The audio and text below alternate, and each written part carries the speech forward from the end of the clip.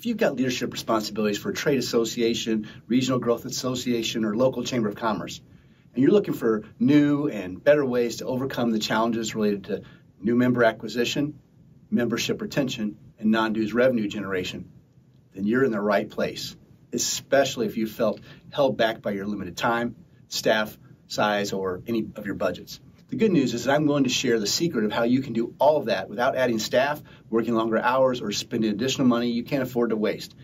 I'll even give you access to the digital version of my book, Offer versus Ask, the Nonprofit Executive's Secret Playbook for Growth and Sustainability, for free. Visit the Nonprofit and Association Partners page at workforcealchemy.com and download your own copy instantly for free. My son Clayton, co-author of the book, Offer versus Ask, the Nonprofit Executive's Secret Playbook for Growth and Sustainability, experienced his first fundraiser as a class project in his entrepreneurship program at Wichita State University. Beyond the grade, he was trying to raise money for the nonprofit association supporting his college track and field program. He had no fundraising experience or free time because of class, track practice, travel for the team, and he had an internship. He had no website, no database of previous donors, no marketing materials, no budget or support staff. To make matters worse, he's an introvert. I asked him how it was going, and his response, terrible. He hated asking people for money. The nerves, the pit in his stomach, and the lump in his throat, you know the drill. He was like, Dad, donor access is tough. And even if I do get in front of them, they roll their eyes and aren't happy to see me because they're obviously tired of getting hit up for money. And even if I can get in front of a donor and they don't roll their eyes, a lot of them donate to other causes that they feel are more important than the one that I'm raising money for. He learned his lessons the hard way outside of the classroom, that donor access was a big challenge, donor fatigue was real, and there were lots of good causes out there competing for donations. It was then I told him of a quote from Tim Ferriss, the author of the book 4 Hour Workweek, where he said, if what you're doing isn't working, do the opposite. And if you think about it, it makes sense because the opposite of something that isn't working is something that might work. So I said, what are you doing? His reply, I'm asking business owners for money. So I asked him, what's the opposite of an ask? It was then he looked at me and said, an offer, Dad. So Clayton and I put our heads together with the goal of creating an irresistible value proposition that he could attach to his fundraising efforts. We did it, refined it, and are now making it available to help other worthwhile organizations and great causes. To add some background to the story, for over 30 years, I've consulted with countless businesses, including major employers such as Miller Brewing, Purina Mills, and Bunzl Distribution. My ideas have been featured in Selling Power, Entrepreneur magazine, and the New York Times. I've written numerous books, several of which were #1 bestsellers on Amazon.com, and my expertise is employee selection, engagement, and retention. I was in a unique position, having recently acquired the ownership of the Hiring Suite skill, attitude, and personality-based assessment system from a well-respected industrial psychologist named Neil Johnston.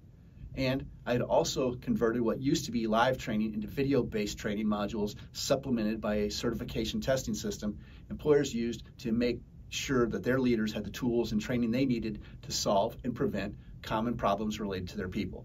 So we packaged everything together and created the Workforce Alchemy Challenge, which you can find out about at workforcealchemy.com. I decided that I would grant any donor who contributed a minimum of $100 to his cause full access to the training, testing, and up to $1,000 worth of tools needed to get the right people on the bus and into the right seats, as Jim Collins, who wrote the book Good to Great, would say. I loved that book, and I think Collins was right then and still is. The ability to get the right people on the bus and into the right seats, the bus being their business, of course, is one of the most important things any business can hope to accomplish. Unfortunately, Collins' book didn't say how or describe the tools businesses needed to do it either.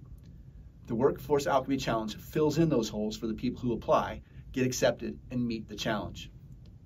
Since then, we have refined the offer and invited other nonprofits and associations to make the same offer available to their donors. We've also invited chambers of commerce and trade associations to join our alliance and make the same offer available to their members. Once the nonprofits, chambers of commerce, and trade associations have applied and been welcomed into our alliance, good things happen. Nonprofits may then share our irresistible value proposition with their donors to maximize participation rates in their initial fundraising campaigns and share in future revenues generated by the challenge. Chambers of commerce and trade associations may share our irresistible value proposition with their members, to help them get more new members, keep existing members longer, and also generate non-dues revenue. When we form a strategic alliance with chambers of commerce and trade associations, here's what we do for their members and their organizations. To begin with, their members receive automatic acceptance in the Workforce Alchemy Challenge. Here's why that's valuable. Alchemy was the medieval forerunner of chemistry. Based on the supposed transformation of matter, it was concerned with attempts to convert base metals, like lead, into gold. Workforce alchemy is kind of like that, except with people and businesses. It's all about making both people and their businesses more valuable. Some businesses are good at employee selection, some are good at engagement, and others are good at retention, but almost none of them are good at all of those things. First, members receive online access to my video training modules featuring the tools of the Hiring Suite assessment system, as well as best practices and strategies that are tied to employee selection, engagement, and retention that I've refined over the last 30 years working with hundreds of major employers and corporations such as Miller Brewing, Tarina Mills, Bunzl Distribution, and others. These ideas, strategies, and tools can also help small and medium-sized business owners save years of hard work and save perhaps tens, if not hundreds of thousands of dollars by solving and preventing unnecessary people problems before they occur. Second, members also receive access to Workforce Alchemy certification testing. And individuals who pass the Workforce Alchemy certification test with a score of 80% or better will earn a Workforce Alchemy certificate and $250 worth of Hiring Suite assessments featured in the video training modules that they can use to make better personnel, management, and leadership decisions faster. It's about making their people and their businesses better as soon as possible. An unlimited number of managers, executives, and owners in member companies may access the training videos, take the certification test, and earn their certificates. However, there is a limit of 4 people per company who may earn $250 worth of assessments. So for our Alliance members, that means we will provide up to $1,000 worth of skill, attitude, and personality-based assessment tools featured in the Hiring Suite assessment system for every single one of their qualifying members. Third, qualified members get a 20% discount off standard pricing on any of their future orders and reorders of the Hiring Suite assessment tools. And last but not least, members get free account setup, technical support that's related to the Hiring Suite assessments, and the online administrative site used to score them. What does the Chamber of Commerce or Trade Association receive? Well, first, the organizations we strategically align with will get the authorization to guarantee acceptance in the Workforce Alchemy Challenge to members who identify an affiliation with their organization. That means their members get access to the video training modules, certification testing, and up to a maximum of $1,000 worth of assessment tools for their businesses. Second, our affiliated organizations will receive 20% of the additional revenue received from members, minus taxes, who order and reorder assessment tools provided under this program for a minimum of 2 years following the member's initial paid purchase of assessment tools. For chambers of commerce and trade associations who cover the costs associated with our membership and their organizations, we're glad to return their goodwill gesture by extending the revenue sharing indefinitely. And third, our affiliated organizations get the rights to publish, print, and promote done-for-you email content, social media posts, and other password-protected promotional materials provided by our company at workforcealchemy.com. When chambers of commerce and trade associations realize that we are offering to provide hundreds of thousands of dollars worth of resources to each organization accepted in our alliance, the number one question is this: what's in it for you? People really want to know how we make money by giving so much away. Well, here are the secrets. Every business, including ours, wants to attract more of their ideal clients. And there are lots of ways to do that. But instead of investing all of our marketing resources and advertising trying to convince potential clients that we could help them, instead, we wanted a way to show results and actually help business owners first by giving them tangible, measurable improvements that they wouldn't have gotten otherwise. We also wanted to take away any and all financial risks associated with using our services. And last but not least, we wanted to reallocate and redirect investments that we would have otherwise made in online advertising to go to worthwhile organizations and businesses who joined them instead. Given the choice between giving more money to Facebook, Google, and such, we'd rather give it to organizations like yours and the member companies who support you. So we envisioned and created a new strategy to partner with organizations who already have or could easily get access to the people who run businesses and appreciate the value of the work that we do. Before I bought the Hiring Suite assessment system, which is featured in the Workforce Alchemy training modules from Neil Johnston, the industrial psychologist who developed it all, our business model was dictated to us by his company, and it was very different.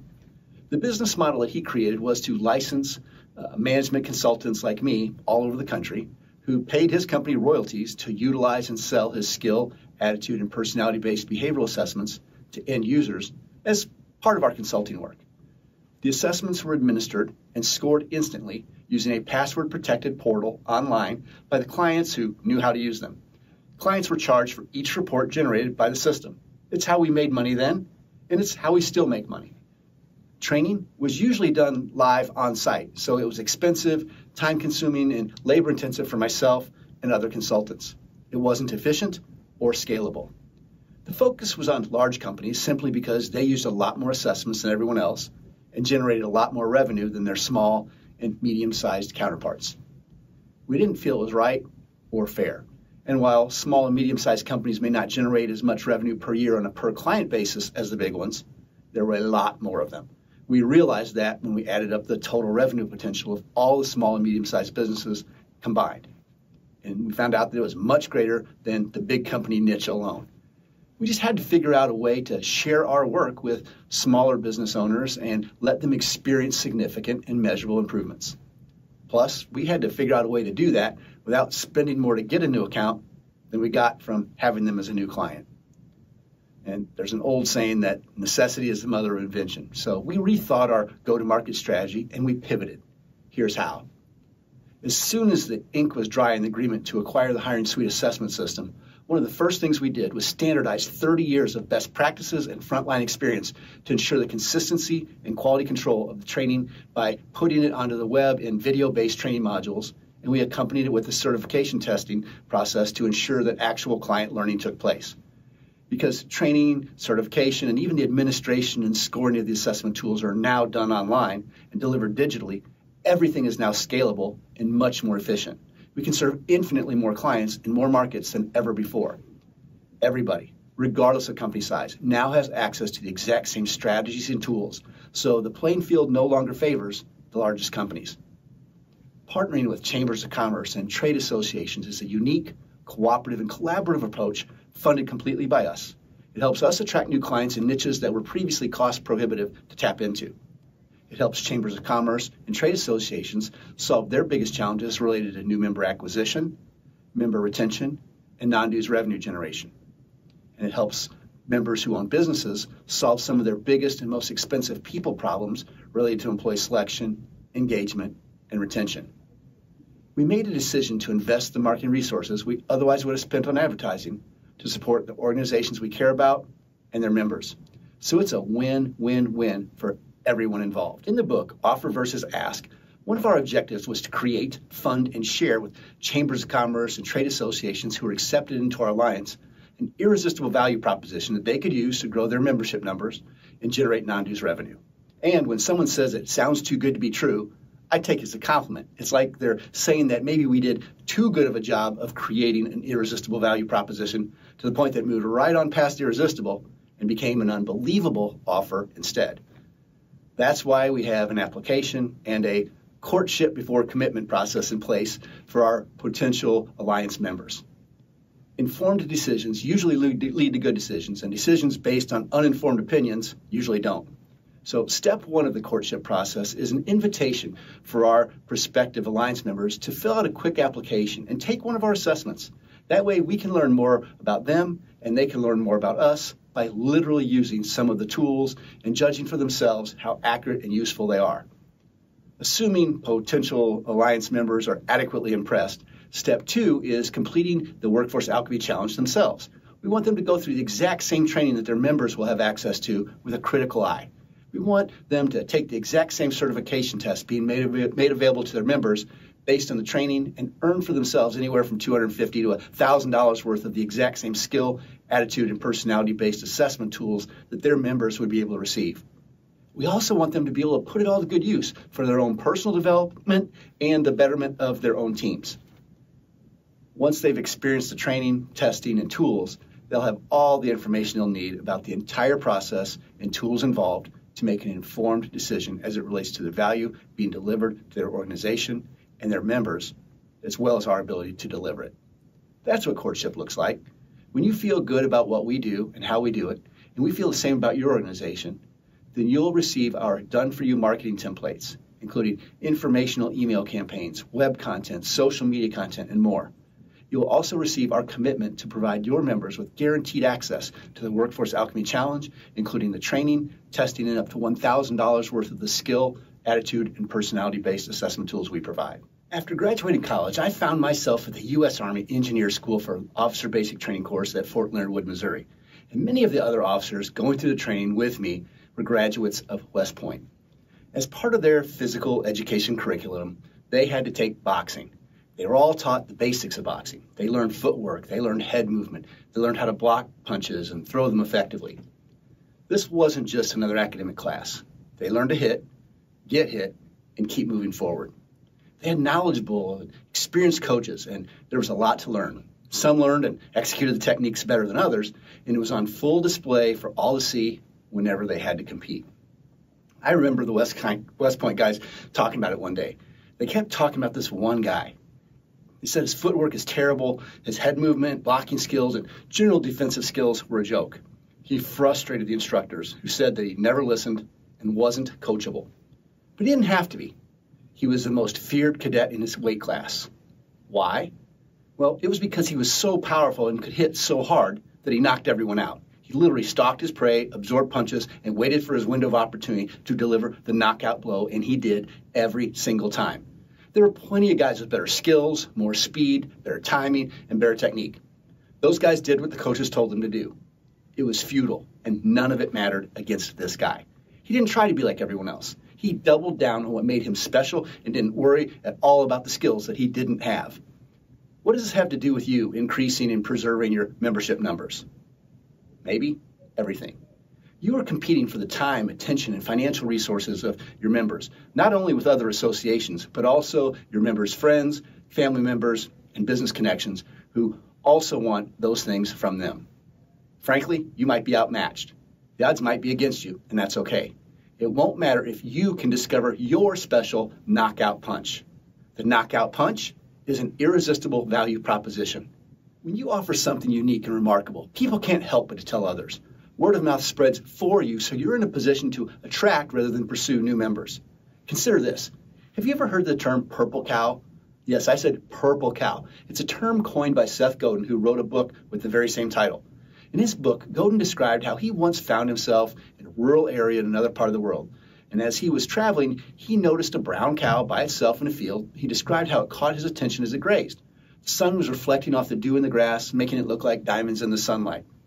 But after a short time traveling the countryside, he'd seen so many brown cows that he no longer found a brown cow interesting and thought they all looked the same. In fact, he said brown cows were boring. Now, can you imagine what would happen if you drove just outside of town and saw a purple cow grazing by the side of the road? Something you've never seen before? A totally unique and remarkable creature? If that happened, there would be a line of cars parked to look at it, take pictures of it, shoot video. It'd be all over social media and TV, and helicopters would be hovering overhead in no time flat. Let's face it, as Godin says, the business world is full of brown cows. Brown cows are boring products and services we can get anywhere. And it takes a ton of time and lots of money to convince even one person, much less a bunch of them, that one brown cow is any better than another brown cow. What chambers of commerce or trade associations have that much time or money necessary to convince all their past, present, or future members that they're different? Who has that much? Now, on the other hand, a purple cow is a unique and remarkable business or way of doing business that is so extraordinary that it's worth talking about, promoting, and sharing with anyone and everyone willing to listen. It's in a class by itself and is so phenomenal and exciting that people can't help but to talk about it. And the story of its mere existence travels everywhere without effort or expense. It's safe to say that most people look at chambers of commerce and trade associations like brown cows, but it doesn't have to be that way for your organization after today. Is there a way to transform your organization into a purple cow? We think so, and we think doing so should be a huge part of your growth strategy. A remarkable offer to past, present, or future members has the power to turn your organization into a purple cow and help you attract rather than pursue more members. It can also help you generate non-dues revenue without interfering with everything else that you have going on.